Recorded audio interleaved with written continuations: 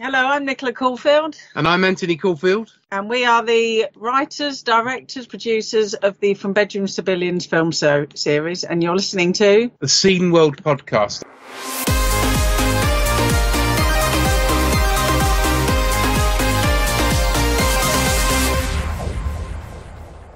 Sup? It's the Scene World podcast. It's the first Scene World podcast of 2022.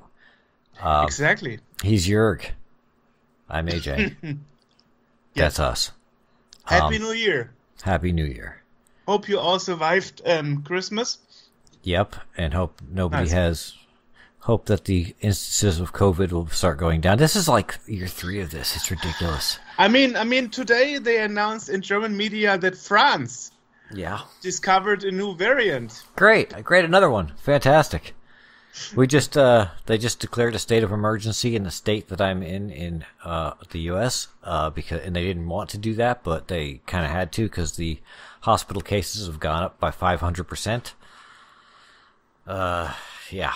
I mean, people are pushing the envelope anyway. I mean, people are sick of it, and they're just. If I'm looking on my Facebook friends. Posts of photos from New Year's Eve and Christmas Eve. Yep. You can imagine that it's always 10. Yes. Oh, yes. Which is the maximum amount allowed since December 20th in Germany. Yep. You know what I did for New Year's? There's always 10. You know what I did for New Year's? And there are people like me who say, I stay alone. Yes, I wouldn't take the. I slept through New Year's. I went to bed at I was asleep by 10 o'clock on New Year's Eve. I didn't even know it was New Year's. Good for you. Yeah, I was just gone. I'm not even messing around with this nonsense. Yeah, and then of course when there's a new variant, you get messages from friends like, "Hey, hope we have another meeting soon." And I'm like, I will decide when it's about time. Yeah. Yeah. I'm not sure if I'm over careful or if I'm just responsible. I think it's just responsible. Enough. I mean, we've got here in the U.S.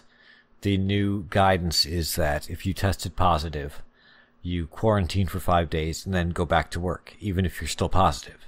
It used to be 14 days. Yes, it did. Now it's just to 5. Remind you. Yeah. So and then they said 7, and then now they say 5. Right, and it's like, no. Yeah, but this 5 days actually was an idea from the British because they said if they don't do it this way and shorten it to 5 days. Then there will not be enough nurses and doctors in hospitals, not enough policemen. Mm-hmm. And you know why that problem is?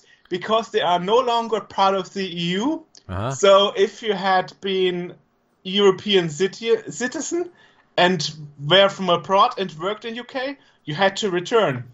Yeah. Mm-hmm. So it's a self-made issue, actually. Yeah. I'm not happy with it. The problem with this pandemic is each country looks at what other countries are doing and thinks like, "Wow, this is great. Let's do it ourselves." And then we all get sick. So yeah, for the first time, people are looking at Africa and saying like, "Oh, in Africa, it's not such a big deal." So. Hopefully it's not such a big deal in Germany or Europe or America either. I'm like, yeah, now suddenly Africa is taken as a role model. And before the pandemic, nobody, I think before the pandemic, Africa doesn't exist. Yeah. Africa didn't exist before, Oh well. In a minute. Getting back on nicer notes. We're starting 2022 with a bang, and we are talking to Robert Mruczek, and background. That's a person. A lot of listeners sent us emails, comments on the YouTube video. Even Roy Schiltz said himself, we have to talk to Robert Mruczek, and now we did. Yes. He did not contact us. We contacted him. And well, it's pretty hard to get in touch with him because he has no public email address. He has no social media. Yeah. So that wasn't easy. Yeah. So, but before we do that, we got a little bit of news to go over.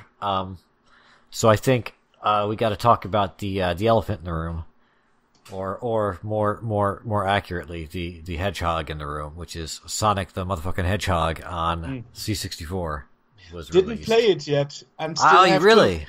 No, I wanted, but then I got sick over Christmas and my ears got blocked. Okay. So it's good. And then I still have to find my RAM expansion unit. Oh, okay. Yeah, it's good. It's not the same as a couple years back there was a conversion of Super Mario Brothers for the 64, and that is like a 1-1 conversion. No, it was Super Mario Bros. The Brothers is the arcade game. Oh, yeah, it's still different. No. The thing that you're talking about is just Mario Brothers. Super Mario Brothers was the platform. So there's really difference between Super and not Super? Yeah. The regular Mario Brothers was that thing where you're running around kicking like porcupines or something off of platforms, and it's just one screen. Oh yeah, okay. Mario Bros. But in both cases, it's not called Brothers. It's called Bros, which I know is an abbreviation of Brothers. Right. Yes. And the NES game was Super Mario Bros. Right. But there was also a Game & Watch release of Super Mario Bros. Yeah, it was also on. It was also on the Virtual Boy. Yeah. And there was also Super Mario Brothers 3 had a version of that in there as well that you could play. Right. So you are talking about the NES. Yes, I'm talking about the NES release, Super Mario Brothers. And there was and that was kind of like a 1-to-1 conversion. Like in certain instances, the computer would slow down. Like you really wanted either not a RAM expansion, but an accelerator or a 128 where you could use the 2 megahertz mode to really get the most out of it. And the music is like, 1-to-1 sounds exactly the same. In fact, it's recommended you have 2 SIDs, The Sonic is not like that in that it's not a 1-1. Like the music is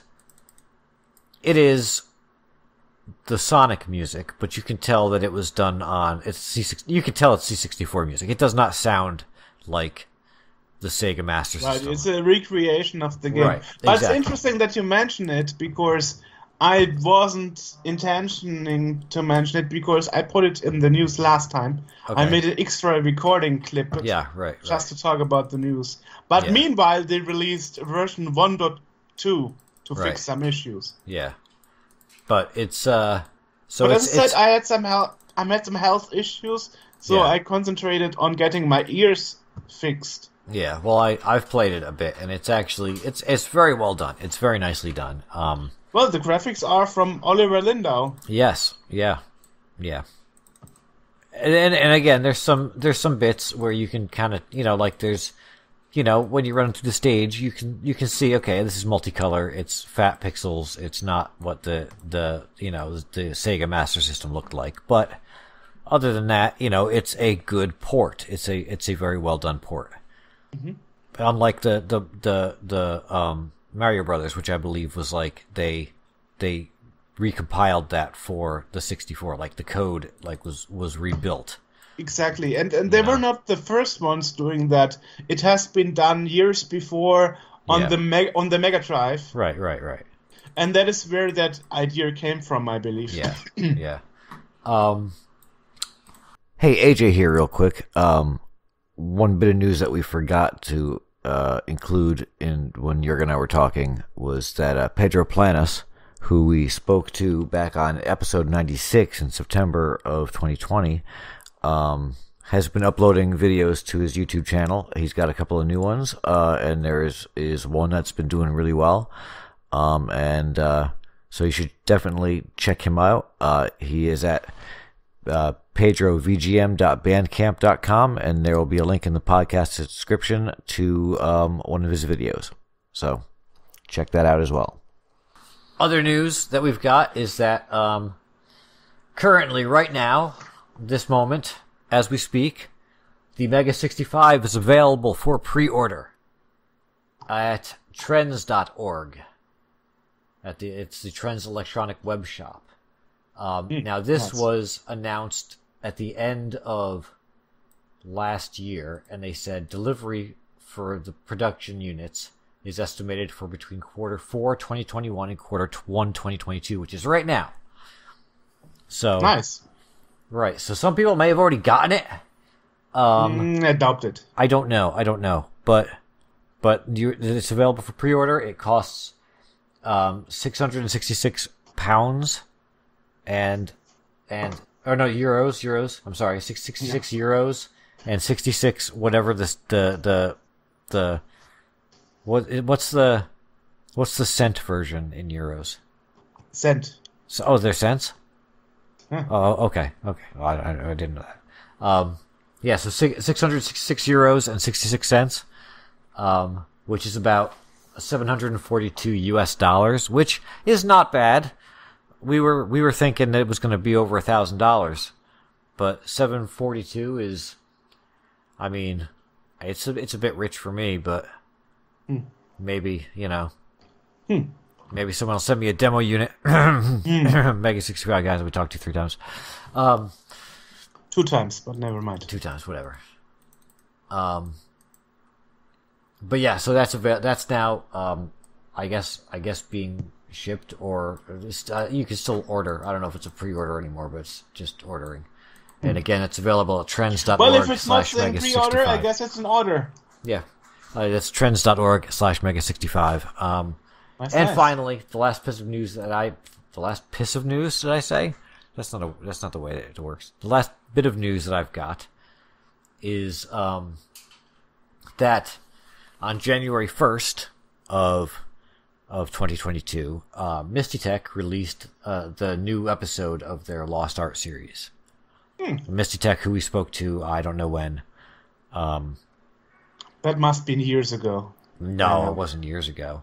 I think it was like a year ago, or maybe 2 years ago. I don't know.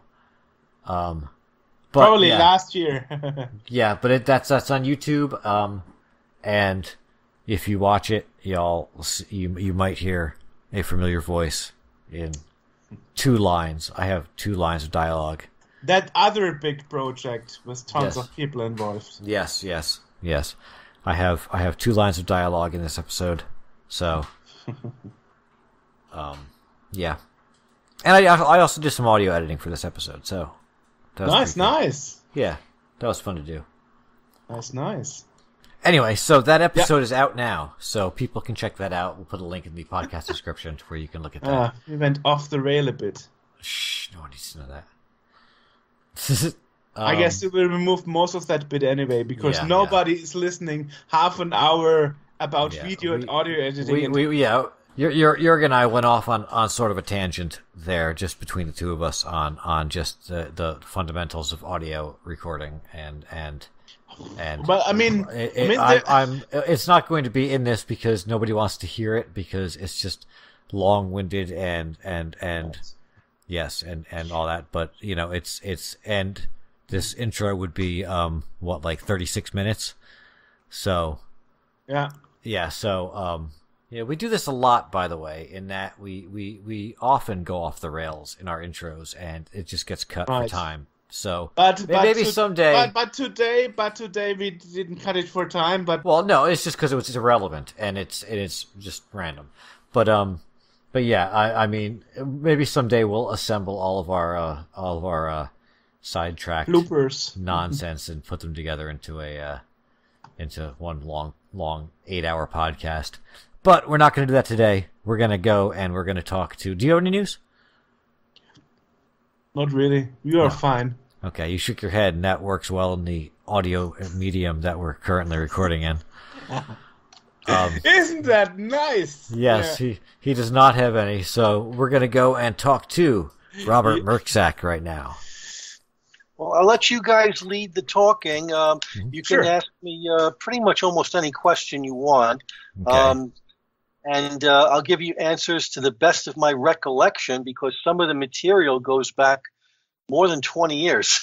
Oh, yes, definitely.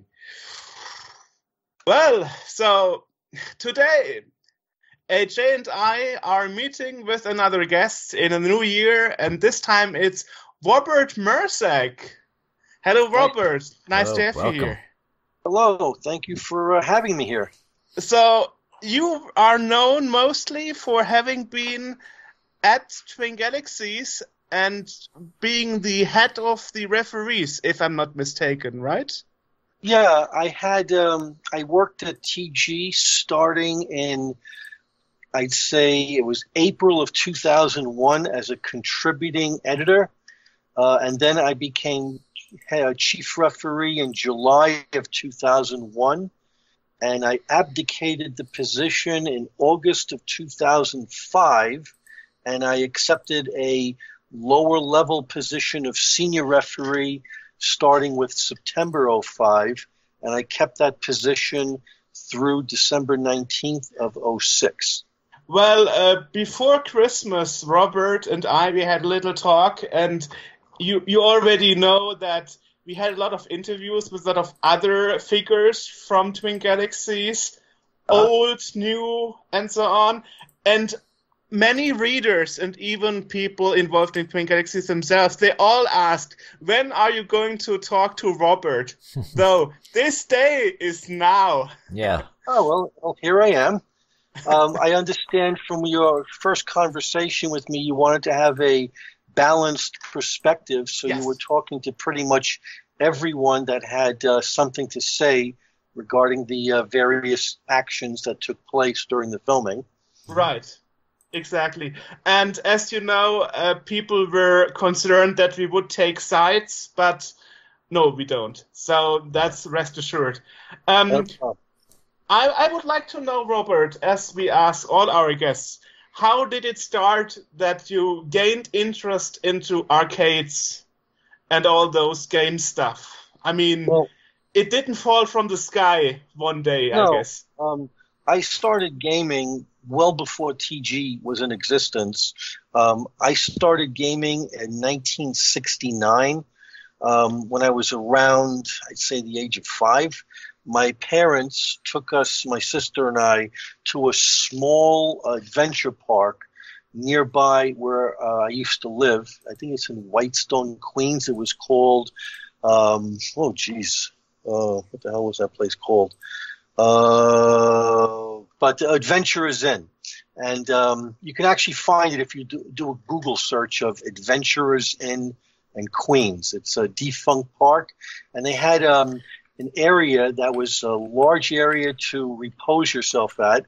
Half the area was an arcade, and half the area was for refreshments. And the arcade had, for the first time I ever saw these things, arcade machines. It had the redemption machines.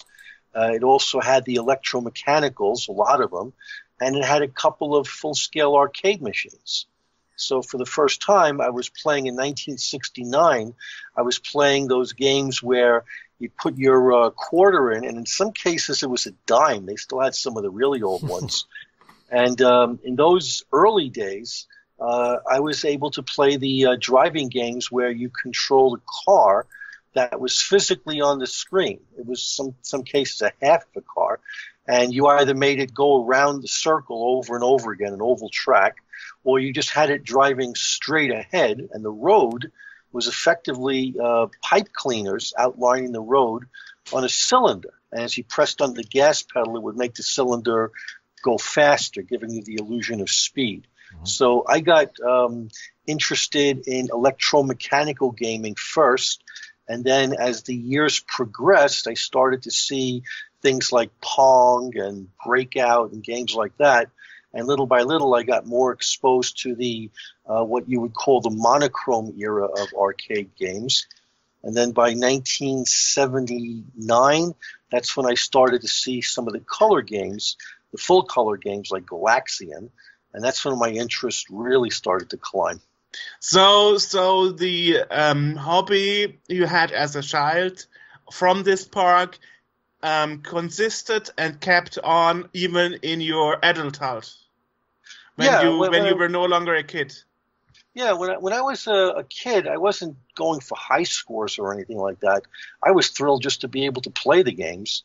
The only time I ever actually took notice of my skill was when the VCS system came out, the old Atari VCS system. In the Sears and Roebucks local to my neighborhood, they had it on display, the old Sears system, and you were able to play Pong. And when my parents were shopping, I was left there along with all the other kids, and we would play Pong for a couple of hours each day as our parents shopped. And that's one of the things I greatly look forward to. That was my first experience with console gaming. And it just started as something to look forward to do on either family trips or family shopping excursions. And eventually it became something to do both at home and the few times where I visited an arcade that actually had the machines. It became a hobby. Wow. Well, you are so lucky to be in an environment where your family is open-minded enough about games and computers. I mean, when I talk to a lot of pioneers that like Chuck Peddle, who did the first affordable microprocessor, he said people in the late 60s, early 70s, and even late 70s were afraid that computers would take jobs away and arcade machines would spoil the kids, you know. So the general perspective was not so positive in many areas. In my area, there were news reports of so-called health experts. They were warning parents that their kids could develop Space Invaders wrist or Pac-Man elbow, which was overstated. But in my case, my parents weren't exactly supportive of my thrill of playing these games because in my first year of high school, we had the very first parent-teachers night. And instead of going to parent-teachers night on time, I was more concerned with finishing my game of Atari 2600 Space Invaders, which totally ticked off my father because we ended up showing up about, I'd say, with a half an hour to go, and we had to see 3 teachers in 30 minutes. He wasn't thrilled about that. So they got an early indication that, while it was something that I found enjoyment in, it was also something that I could let overwhelm me in terms of focusing on what had to be done versus what I like to do. So how did it go on? How did it develop? Fast forward. You want me to start about what now? I mean, what were the next steps? I mean, I guess from enjoying games as your child, it wasn't like someday you heard about Twin Galaxies and then you became their head of referee. What happened between then? Initially, in the late 70s, this was my high school range. My friends and I in high school all became interested in arcade games. By then, electromechanicals largely were a tiny portion of the average arcade in Manhattan, and as well as our local neighborhoods, which almost had no electromechanicals. So we got good at the arcade games, and then eventually, when the Atari system came out, the home console stuff, that is all before Twin Galaxies came into being. Twin Galaxies was, I'd say, it made its appearance during my final year in high school. But I had no idea of what Twin Galaxies was until around 1983, when the Electronic Gaming Monthly magazine came out, along with 2 or 3 other gaming-related magazines. And there happened to be in it, at the far end of the magazine, a scoreboard, which listed, for the first time, scores on these various games that my friends and I had been playing. And it never occurred to us until that time that there was a way to gauge how well you did against people all across the globe. We didn't even know that such an entity existed.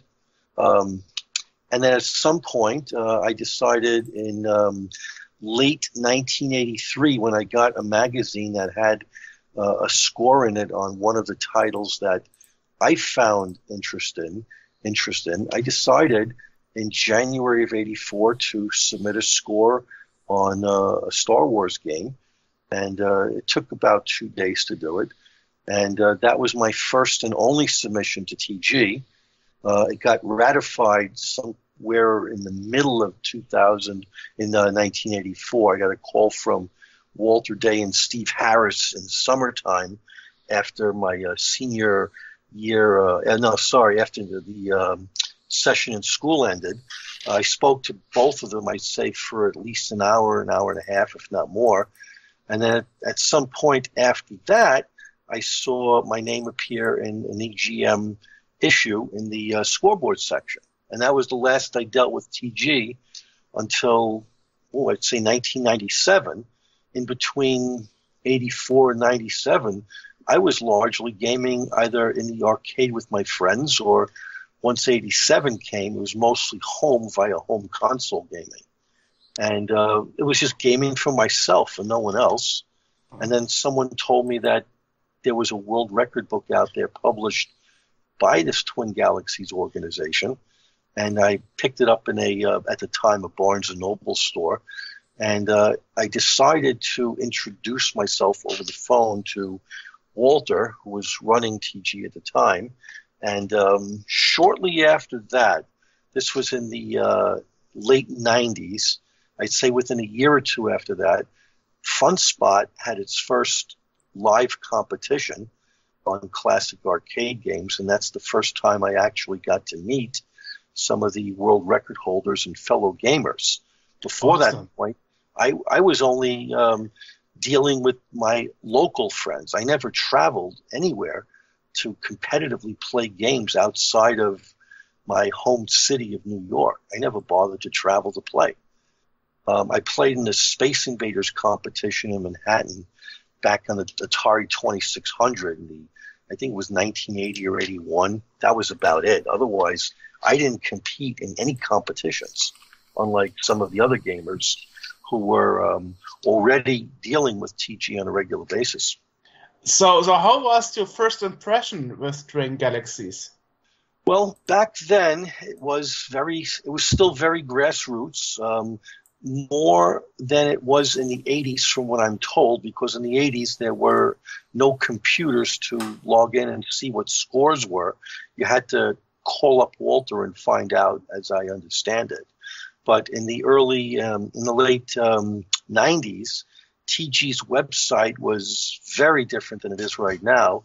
It was mostly a forum, and there was some scores in the database, mostly from the first book of records that Walter published, and newer scores were entered at a very sparse rate because they didn't exactly have a very energetic staff back then to focus on these things. But once I'd say 99 came and the FunSpot events started to appear on a regular basis every year, that's when the scores started to increase on the website. My first impression of TG was that it was very difficult to deal with because the staff back in 1999 was mostly Walter's friends from his dome. That's the place he goes to meditate. Mm-hmm. And they really didn't know what they were doing. They were there kind of just to fulfill roles, but they really weren't doing it that well. So really it was just Walter and one or two referees that I was familiar with back then, and not much else. So I mostly dealt with TG back in the early days from a forum perspective, and while I was competing on the Atari 2600 platform. But that was about it.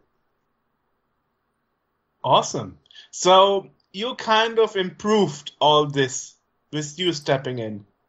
I tried to. Around July of 2001, when I was appointed chief referee, that was after I independently ran, with Walter's permission, the Summer Console Championships of 2001.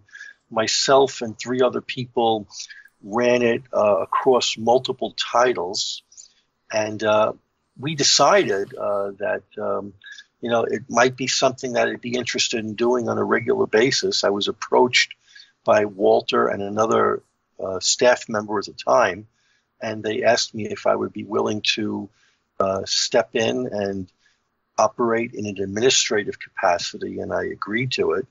And I accepted that role in mid-2001. I started my approach by formalizing some of the rules that were never actually in writing before. They were pretty much word-of-mouth rules, such as the leeching policy, which is also known as hunting or points grabbing. I also improved the rules on the score challenge policy, the marathoning policy, and a couple of other things that until that point did not exist in Twin Galaxies formally. It was only word of mouth. I instituted a hierarchy of referees, each with different levels of responsibility. And over time, I instituted towards the tail end of my tenure as chief referee, I set up Twin Galaxies South America, which started with 4 players known as the Metroid team, who originally started representing Twin Galaxies in the Brazil area. And in short order, we started to get a presence in local Brazil gaming magazines.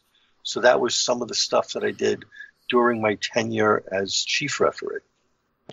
Well, that's super interesting, because all those people we talked to before never mentioned Brazil before, But AJ and I and some of our other staff members, we talked a lot about the Brazilian video game industry. So we were never aware that even arcades. Did we do Brazil? Was a thing covered. We did. It's Tech Toy. Oh, twice. That's right. Yeah, Tech Toy. Yeah. The Brazilian division of Twin Galaxies was short-lived, because after I left Twin Galaxies, Pete Bouvier took over, and he mandated that all referees had to sign a certain document, a non-disclosure document, and the terms of the document were unacceptable to a lot of the referees at the time. So the entire Twin Galaxies South America team of players, they just decided we're not going to continue doing that. So they were no longer part of TG. I had a referee at large in Australia. He also decided not to sign that document. And there was a few others throughout the globe that just didn't want to continue. So a lot of the stuff that I set in motion was aborted by the succession in management. Oh, that's so sad. That's so sad somehow.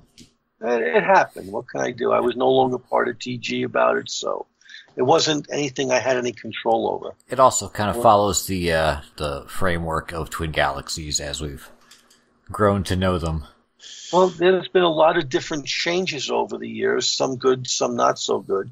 But a lot happened after the sale to Bouvier and subsequent parties, and the landscape that once was Twin Galaxies had a complete overhaul.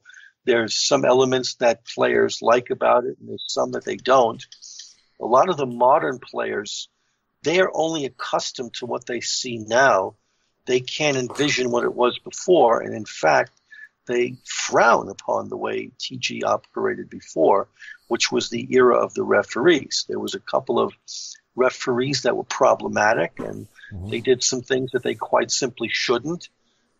Every decision I made was not well received as well. Some players, no matter what you did, they balked at it, whether it was removing scores that were either deemed not possible or closing out a previously accepted score category. There were always a couple of players that had negative responses to that. And you can't do everything to please every player at every time.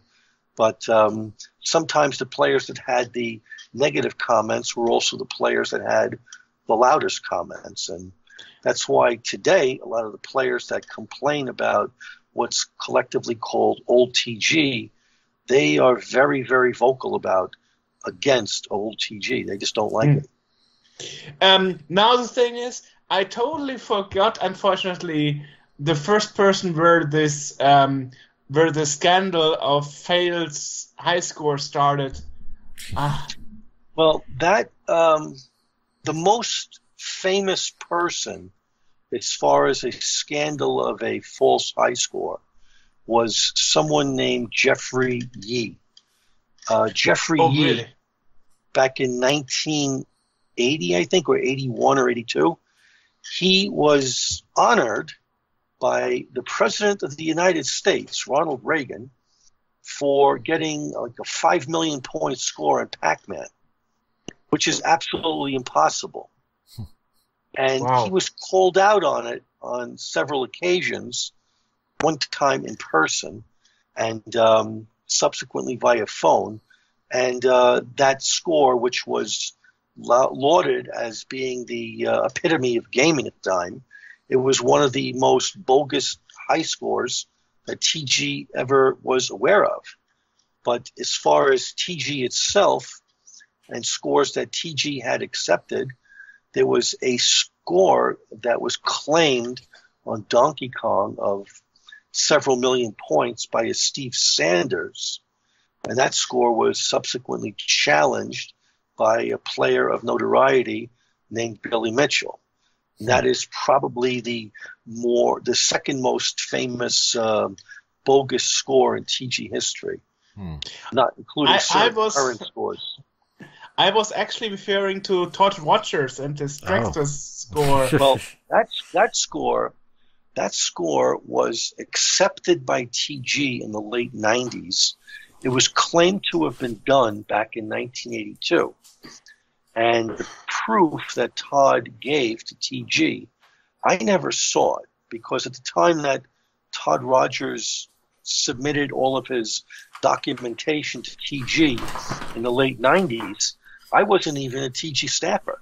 I was just a gamer, just like Todd was. So whatever documentation he submitted, it was accepted by the referee in charge of the Atari 2600 platform at the time.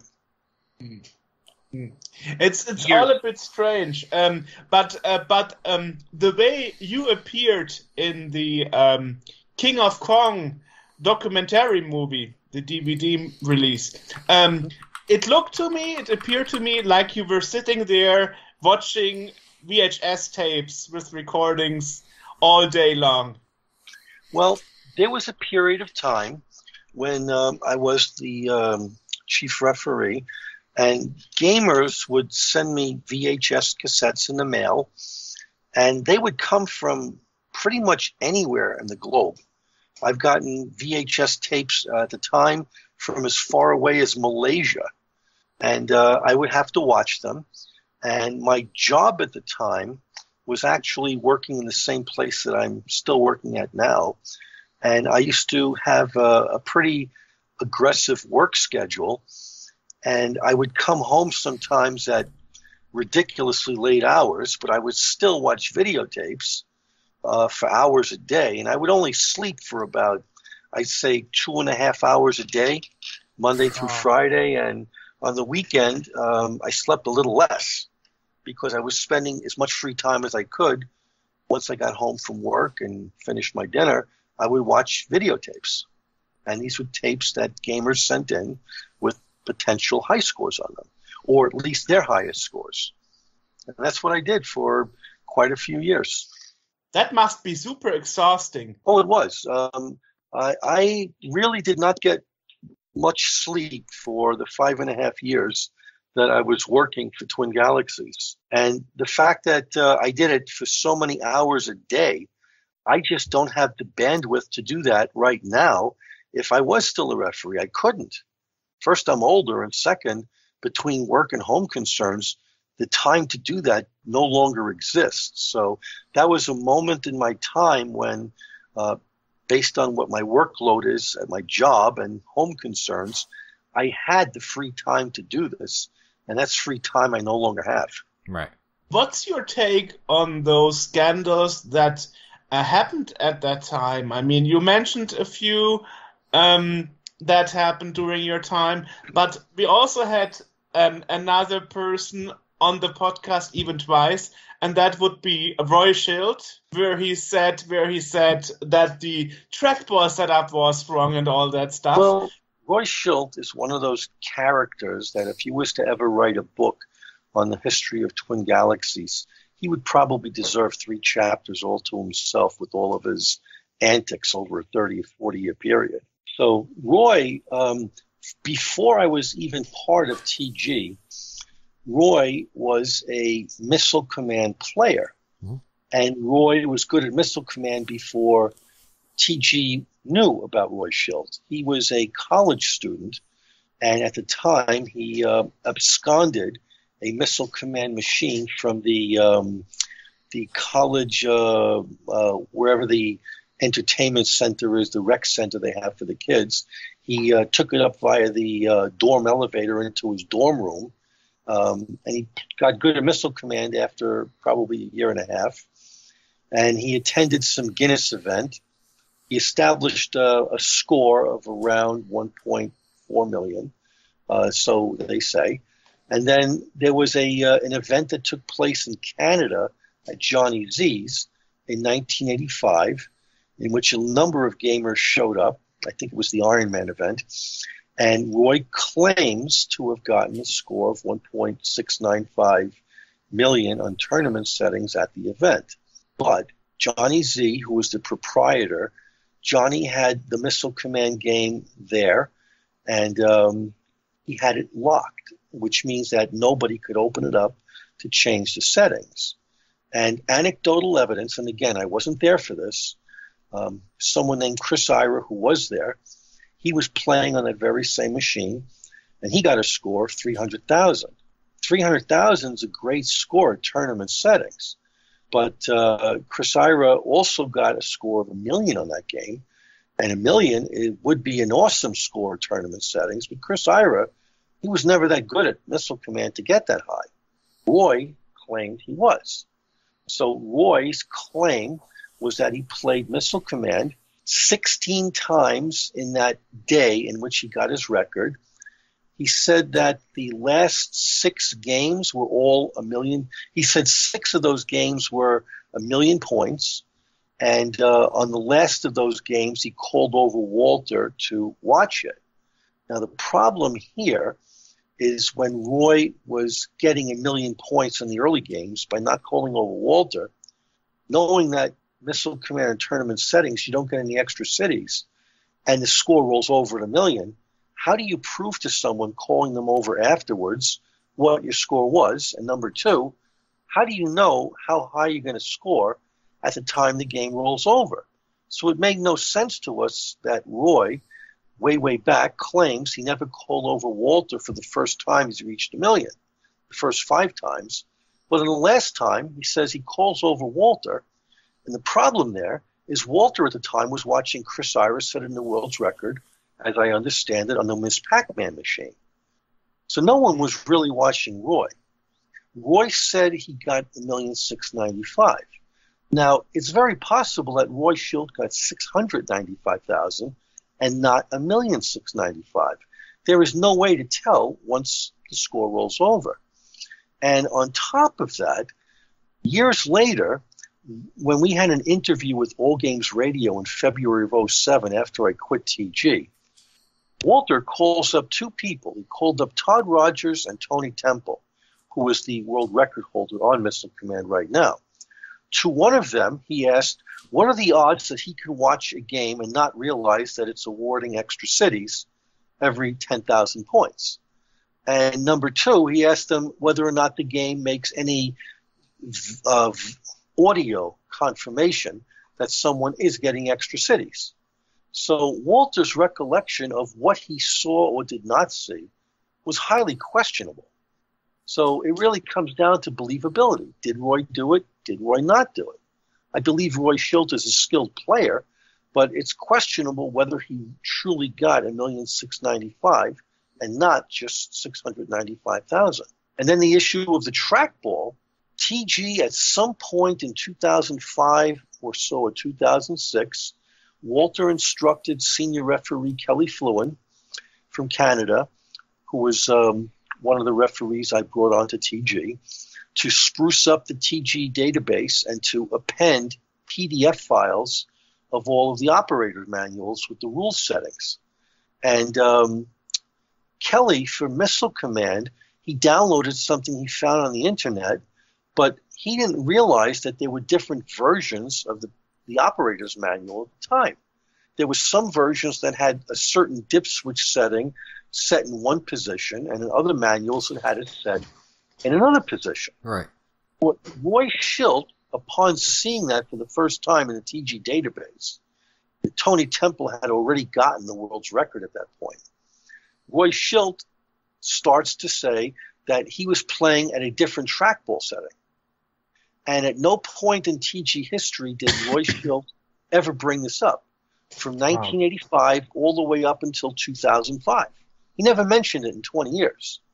And in fact, the Guinness manuals from the Guinness Masters events from 1984 and 85 and 86, if you look at the copies of those, and I donated 2 of them to FunSpot, if you look at the copies, it doesn't have any provisions that specified for that trackball setting that it had to be in the position that Roy Schilt said it should be in. Basically, the position was a non-issue. So Roy Schilt was basically jumping on a mistake that was made in the TG database by appending the trackball settings, and the wrong manual was used to do so. So Roy was jumping all over that, claiming that his world record was at a more difficult setting. And he kept on that from 2005 all the way through present day. If you was to ask him, he even has a website, we did. DrAwesome.com, and it says on there that the trackball setting is wrong. To his dying day, Roy is going to maintain that that's not the right settings for Missile Command. And he has no proof whatsoever that that's what he played on all those years ago. So it comes down to that you can't know until you have been there and opened the machine, which nobody did, because you said the machine was locked. It's just unverifiable. He may have gotten the score, he may not have. Nobody can tell. Yeah, and Roy Schilt, back in the day that I was still a referee, Roy had a story from start to end of that contest, and my fellow referees and I would plug away at elements of his story that were false. Every time we did that, Roy would change his story. For example, one of the elements that Roy Schilt said was that 2 gamers, Chris Ira and Darren Harris, were both there to watch his game. And the fact of the matter is, and Roy didn't know this when he said that, Darren Harris actually saved his bus tickets from 1985 to prove that he and Chris were there at 2 different times. One came, the other one left. So they couldn't both have seen Roy's score at the same time. It was physically impossible. So Roy's story from 1985 kept changing to the point where eventually he asked Walter and I to take the dates out attributed to his score, because there was no way he could prove even the dates. Everything he had made up about 1985 at that event was wrong. He's a great player, but I don't know if he got 1,695,000. And I also don't know if he played on the settings that he said he did. Now I wonder, you talked about 2005. So why? I just want to point out really quick before, because if anyone listened to our Roy Schilt interview, 2 interviews. Yes, actually. the 2 interviews that we did with him. Robert Mruczek did not contact either of us, and I was waiting for it. I was hoping. I'm like, it would be so cool if this actually turned out to be right, and Robert was like, on a vendetta to destroy him or something, and he actually called me, but nobody called me. No. Honestly, I didn't know you guys existed until Joerg contacted me. I just really didn't know. Yeah. And I also noticed you weren't easy to find. But I found you in the current Twin Galaxies forum, and I was like, that could be him. And I just messaged you on the forum's message board just by chance, Yeah, I wasn't even sure if it's a real Robert Mruczek, but it was. It's me. It's my initials. It's me. I've been using them ever since I was starting out entering initials in video game scores. Mm-hmm. Right. So you weren't easy to find. So Sorry about that. Not a problem. And I kept emailing you for a couple of weeks. So it wasn't easy to get to you. So just to make that clear, and the main problem that we had, and I mentioned that also when Robert and I talked before Christmas briefly, that when the scandal with Todd Rogers happened, nobody wanted to talk to us for 2 years. Yeah, what happened was between the King of Kong movie and Chasing Ghosts, between those two, and some of recent events involving Billy Mitchell and Roy Schild, a lot of gamers are reluctant to give interviews for a number of reasons, especially if the subject matter is going to include Billy and Todd because of pending litigation. Yeah. But as far as King of Kong and Chasing Ghosts, we were filmed in as far back as 2004 through 2005 for both films. And the premise under which we were filmed ended up being different than the actual film product. So we were misled on all counts. This is a thing that I've said for a while, which is that the King of Kong movie isn't so much a documentary as it is a movie. Correct. There's like a last minute thing where, it's the one, someone's going to upend Billy's score, and then at the last minute, Billy, takes it over again or whatever, and it's like... There's a couple of stories that are going around about King of Kong. Most people hear that gamers were filmed at Fun Spot for the King of Kong, and that some addendum footage was added based on subsequent events that took place. Right. But the reality is, when we were first being filmed, we did not know that we were being filmed for what turned out to be King of Kong. The producers, Mike Verrecchia and Lincoln Ruckty, the producer and director, they told us they were putting together a gaming documentary based on gamers from yesteryear and what they thought about how gaming has progressed over the last 20 years or so since we last started gaming, and our perspectives now and any anecdotes we wish to share. But they say it morphed into King of Kong. That's one story. Another story is that there was definite courses of action that took place beforehand involving some of the people with King of Kong, and they had every indications up front that they were going to make a story involving Billy versus Steve, and the only way they can get the other people to be on board is through deception. So while we were filmed under one auspice, when the time came for them to lock into production towards the end of 2006 in November, Walter Day contacted a number of gamers, including myself, who were filmed, and he was pressuring us to sign an NDA that would be mailed to us, to sign it right away, because it had to be done for the film. What Walter didn't tell us is at the time, he knew damn well exactly what that film was going to be about. He didn't share that with us. So when we signed our NDAs, we did not know Roy Schild was going to be in the film, and we did not know it was going to be a Billy versus Steve film. So we were deceived. Yeah. And now all those years later, you're not caring about the NDA anymore. You dropped the bomb.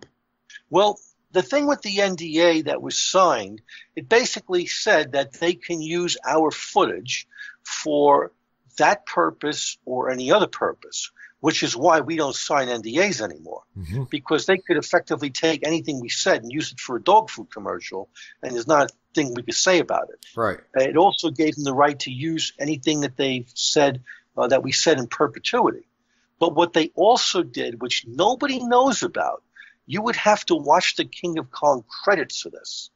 there is a series of videos that was taken by one of the 3 documentary film crews back at FunSpot in the 2004 to 2005 range. And Josh Tuttle or Ross Tuttle, I forget his name, he filmed me in my office, among other places. And there's a scene in King of Kong where I'm talking about the gummy substance. I'm sitting at a computer desk, looking at a computer screen. I'm talking to someone. That film footage was not shot by the King of Kong crew.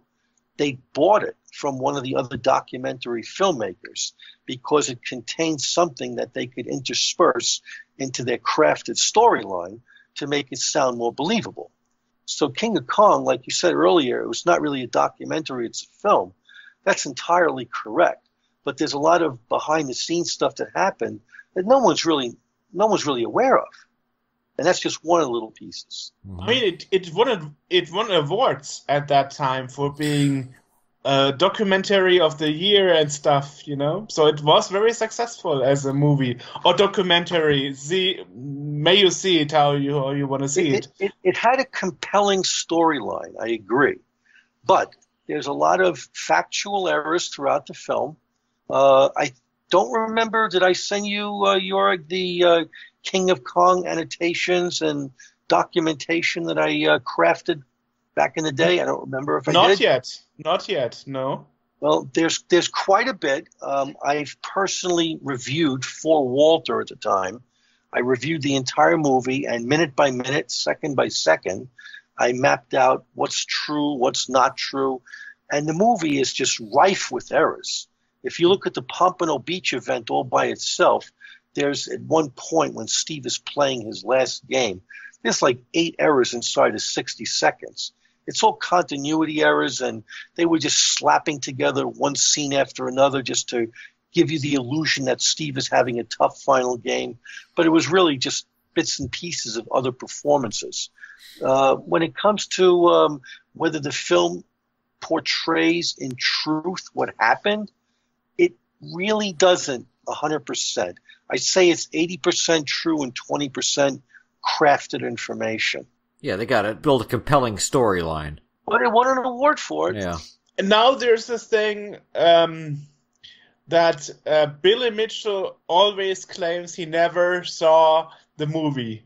Do you think he never saw the movie? He watches it every day. I don't believe a word that comes out of that man's mouth.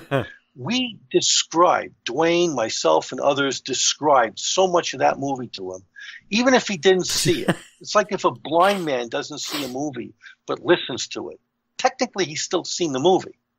He can visualize it from everything he's heard. If you read the book of the movie, you didn't see the movie, but you know what it's about. Billy heard every relevant moment from that movie that there was regarding him. So he may say that he never saw the movie. But Billy tells half-truths. Billy might have seen clips of it, but in Billy's mind, when he says he didn't see the movie, that means he didn't watch it from start to finish. He could very well have seen a scene here and a scene there and a scene there, but in his mind, he's not lying when he says he didn't watch the movie because he didn't watch the whole movie. I can't see him really not watching it. The guy is so full of Billy Mitchell that it's like I imagine that's like every Christmas we all sit down and watch this movie. You have to take everything he says with a grain of salt. It's like he says that he doesn't like the movie, but he opens up an arcade in a Florida airport using the King of Kong poster to welcome everyone into the arcade. So who is he kidding? Yeah. The thing is with Twin Galaxies, new and old, there are so many sites taken place by so many actors and people involved that it's really hard to tell where the truth really lies. And we just try to be independent and get as much sides of the story as possible. But there will never be a definite truth only to those who really relived it back then and were present when it happened. I heard, and again, I was not there at the inception of the decision-making process for how to, King of Kong was to be made. I've heard that even before we were filmed, that there were pre-discussions that took place involving Steve Wiebe's best friend in the film, the director and the producer, and possibly Walter and Billy. I have no way to prove this. I've only heard it because by the time the filming started, I will say this. We were set up to say certain things at certain times in a certain way. For example, there's a scene in King of Kong where I'm talking about how we have to send in the pros for certain things, and the movie used that to segue into the discussion of gamers going into Steve Wiebe's garage, portraying them as breaking in. But what you don't know, because it was filmed 3 times in a row until I said it just the way they liked it. This was when they were discussing how I received Steve Wiebe's tapes of his 985,000 performance on tape, which is higher than anything's ever been done at the time. And I had no choice but to send it in to the pros, which in this case was Chris Ira, who was a pro at Donkey Kong. Because I couldn't very well send it to Billy to watch it. Billy was a competitor. Right. So they used me saying that, but they had me say that same thing 3 different ways until they settled on what they felt was the best way to incorporate it into their story. Because whatever the first 2 ways I said it, it didn't sound, I guess, as sinister enough as the last way that I said it, because they were making it sound like Walter and I set this whole thing up.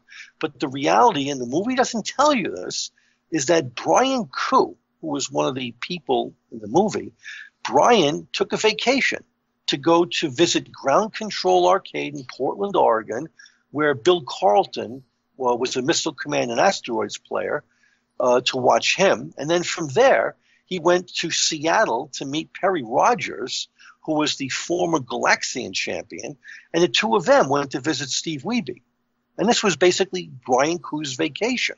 But the movie makes it sound like Twin Galaxies sent in the pros to invade Steve Wiebe's garage, when that is not the case. Exactly, it was very portrayed, very dramatic, and his wife was totally portrayed as being helpless. Oh, his wife is a drama queen. She deserves an award for all that fake stuff she was saying. She really does. So I don't know if you saw the movie. I did AJ, not see the but movie. I have not seen it. You did not see. So that's something you should order on Amazon. You can probably. still get it from there. You should. It's totally a very entertaining movie, and it was actually the reason for me to get in touch with Walter Day and all those others. But here's the thing. I wonder. Why is that currently Chase Hall, the current owner of Twin Galaxies, and his crew, they are not doing interviews. They are not talking to anybody. There's a reason for that. Jace Hall and the rest of his TG staffers, TG and Jace Hall are involved with a multi-million-dollar lawsuit, both issued to them by Billy and issued by Twin Galaxies to Billy. So they have litigation issues. They cannot do any interviews because anything that they say in print can be used as ammunition by Billy Mitchell. So they're not going to give any interviews at this point, and who can blame them with the vast amount of money that's involved? But they neither did 2014. So I mean that's like. And we've heard also that 8 years ago. We've also heard. Keep in mind, 2014 is when Twin Galaxies first relaunched. So Jace was, I believe, if I'm not mistaken, and I should state, I am not empowered to speak on behalf of Jace or TG. Of course. I'm just sharing anecdotes. Jace had just recently completed the purchase of Twin Galaxies, but he had to do a lot of vetting and investigation because there was some discrepancies with respect to the information that was presented to him. For instance, he had to find out who exactly owned Twin Galaxies. As I understand it, Walter supposedly sold Twin Galaxies to Pete Bouvier for a dollar value. Now, that was, as I understand it, supposed to be paid back within a certain period of time. Jace's investigation found out that it wasn't. He also found out that Walter, after that time expired, was not pursuing it, probably because Walter forgot. But Pete Bouvier apparently sold Twin Galaxies to some other individuals. I don't remember the exact chain of custody of who owns it. Jordan Adler might be one of the people. Richie Knuckles, a.k.a. Richie Vavrance, might be another. But there was another set of owners after Pete Bouvier, and they in turn were who Jace thought he was buying TG from. But they never legally owned TG in the first place.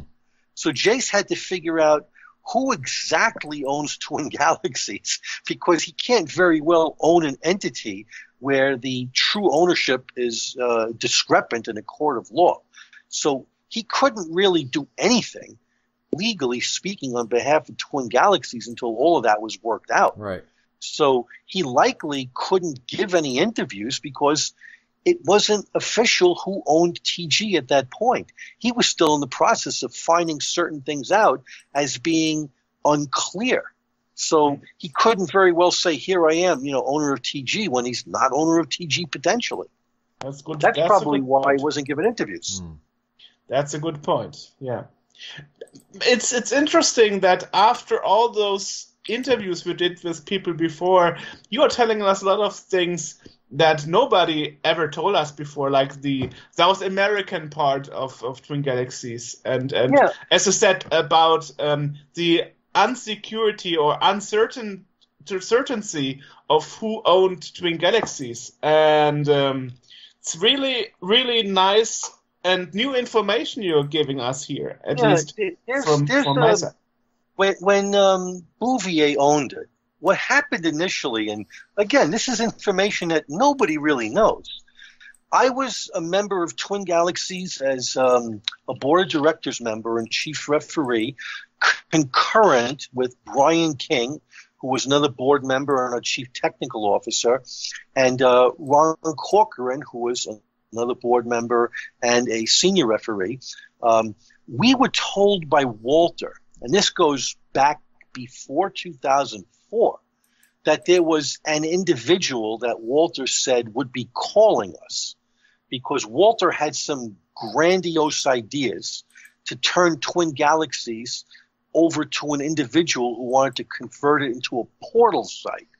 And the individual wanted us to sell our shares in Twin Galaxies to him. Yeah. We didn't know who this individual was. It turns out it was going to be Pete Bouvier. But there were plans for Pete Bouvier to buy TG as early as late 2003, early 2004. It just wasn't finalized until late 2006 at some point. Right. Most people don't know that. Walter just does things. He at one point wanted to name Idaho as the video gaming capital of the world. Yeah. Don't ask me why. What Idaho's famous for except potatoes, I don't know. But this is what Walter used to do back then. He would throw these monkey wrenches into the situation, and no one knew what to make out of it. Bouvier coming into the scene was, quite honestly, a shock to certain people.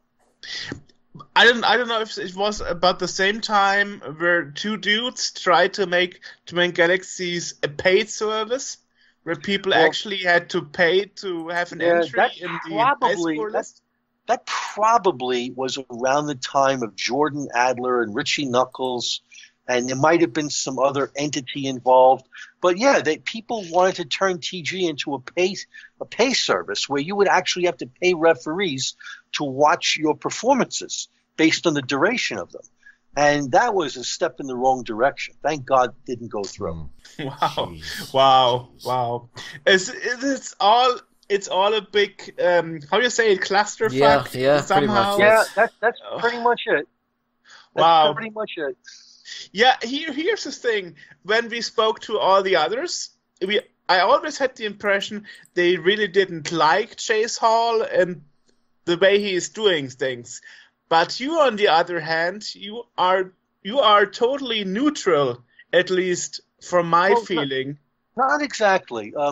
Up front, I was concerned that Twin Galaxies under Jace's leadership, and this is going back to 2013, 2014, I was concerned that his focus would be on modern gaming and put classic gaming to the side.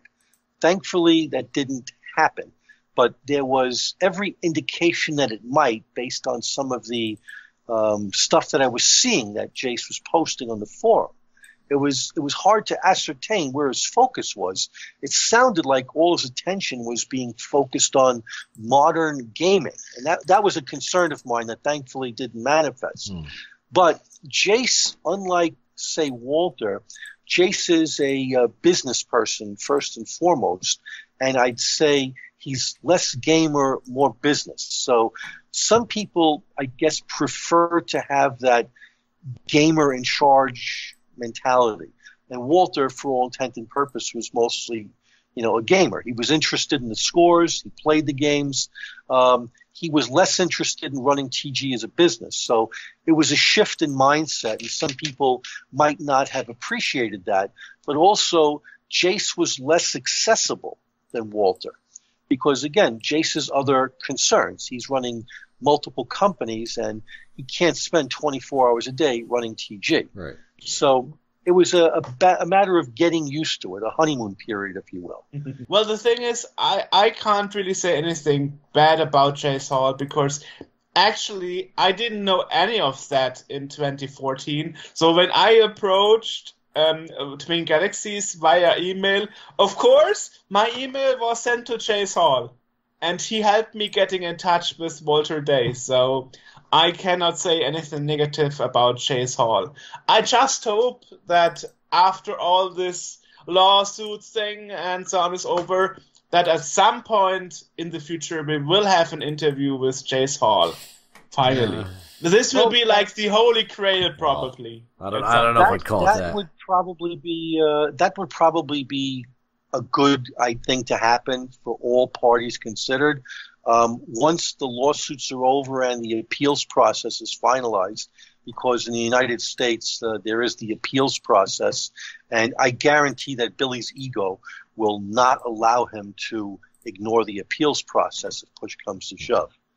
So Jace is likely going to keep away from interviews until Billy's appeals are exhausted.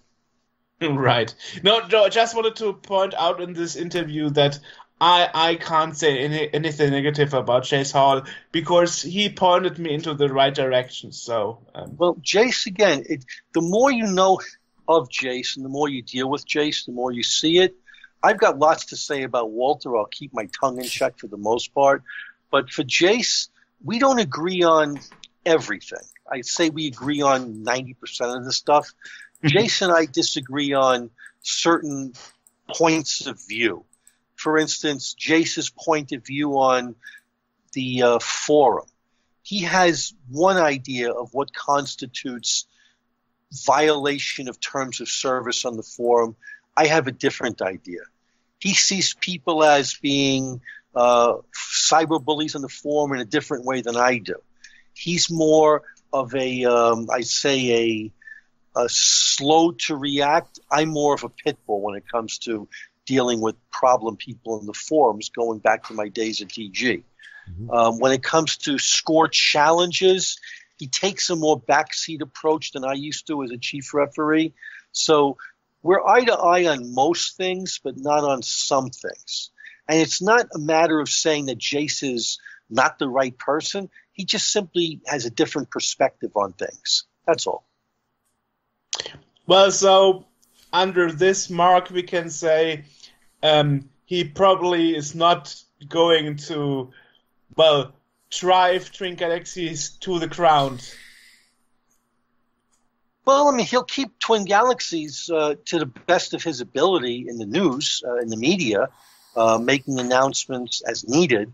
But in terms of giving interviews that may impact or give ammunition to his opponent in the litigation, that type of media interview or media press release he will probably avoid in the coming future until, again, all litigation has been finalized. I will be ready when this happens. And you can't blame him either. Of course. Well, AJ, you said earlier you prepared something? No, I didn't prepare anything. I just looked up the research that I had done last time, just so I had that available if we went down that path. Okay.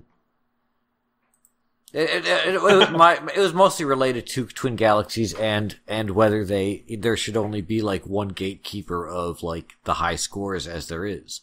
You know, like right now Guinness goes through Twin Galaxies to verify scores, and there's been a lot of controversy, as to, Twin Galaxies and how impartial they are and all that, and it's just a matter of like, we found I found an old message board forum, or an old message on a forum, which you actually chimed in on, which was regarding Roy, which, a bunch of his scores were taken out of the book and then were put back in under somebody else's name. Oh yeah, I took his scores out myself. Yeah, and then after you left, they were put back in, but under somebody else's name.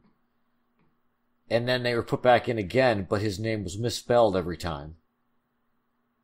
Well, I had nothing to do with that. Yeah. I do remember taking his scores out, and it was one of the reasons I left TG is because Walter demanded I put them back in. Yeah. You actually posted on that message board saying that you remember deleting all of his scores and that you refused to reinstate them, and that was one of the reasons that you quit. And then no idea how the name the scores were reinstated under the name Burton Millward. Which is news to me. I mean, if somebody mentioned it to me in the past, I wouldn't even know because I had nothing to do with TG. This is back in 2019, I guess this was posted. But Burton Millward was apparently a lawyer that was also a guru that practiced transcendental meditation at the same place that Walter Day did. So, well, whoever did that in 2019, I don't even know who had the authority to re-add scores in 2019. Jace was in charge of TG at the time, and there were no more referees. Right. So either someone in Twin Galaxies admins group added the scores in, or someone submitted the scores on behalf of Roy, and they were subsequently authenticated by the gamers.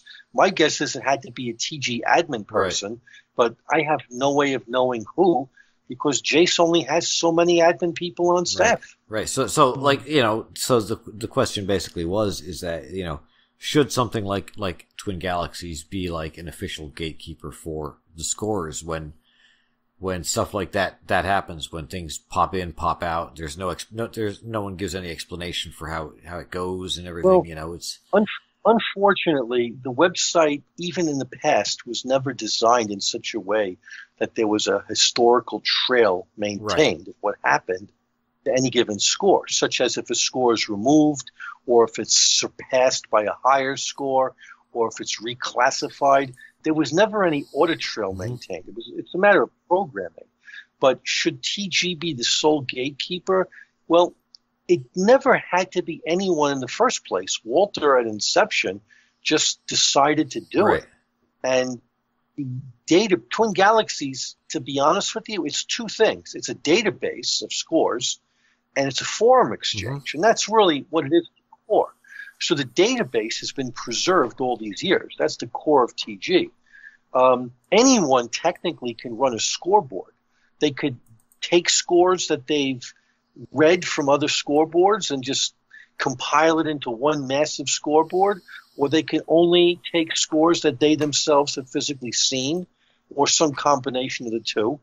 TG just happens to be a scoreboard that largely is comprised of scores that it has witnessed in one way, shape, or form, although there's some exceptions. But should it be doing that? My answer would be, why not? There's nothing preventing Twin Galaxies from doing it. But should Guinness regard TG as the sole source of scores? that's a business decision for Guinness. It's like the Elias Sports Bureau. If you're familiar with ESB, they basically are the recognized authority on sports statistics.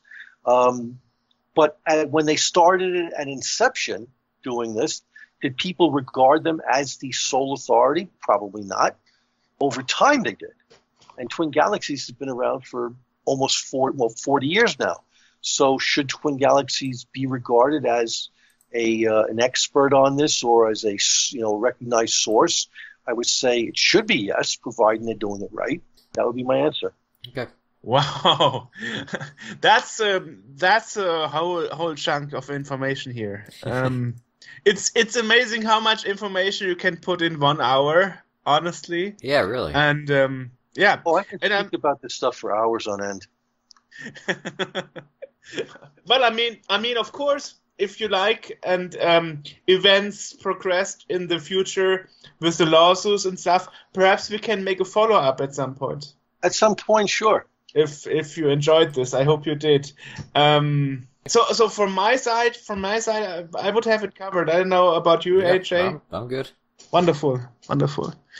Is there a website, or is there any place that people go to find out what you're doing, or no? Follow along at home? Unfortunately, I don't have a large social media presence. I don't have a Twitter account, Instagram. I don't have a Twitch account with my gaming performances. I post from time to time on Facebook, and it's not really so much as an account of what I'm doing gaming-wise, just stuff in general. Right. But gaming-wise, I'm really not competitively gaming anymore because events that took place over 2019 through 2021, the early part, became very toxic on the Twin Galaxies forum. And as such, to be quite honest, it sucked all the enjoyment out of competitively gaming from me. And I haven't competitively gamed for a while now. I haven't submitted to TG since early to mid 2020. Right. As a result. Wonderful. I'm pretty sure after we release this, there will be a lot of people cheering that we finally got you. Yes. Well, I hope so. I wish you guys all the very best, and I thank you for the opportunity to talk some more about the hobby of gaming that I've been in for so many years, and to share some of my anecdotes. Well, you have a very good reputation in the arcade scene to this day. So, well, not to some, to many, but not to some. We spoke to the right people then. Thanks a lot. Yes, sir. Thank you for sitting with us. No problem. You guys have a great afternoon and a happy new year ahead. Yes, indeed. Thank you. Same to you. All right. Bye-bye. Bye. Bye-bye. Bye-bye. Bye.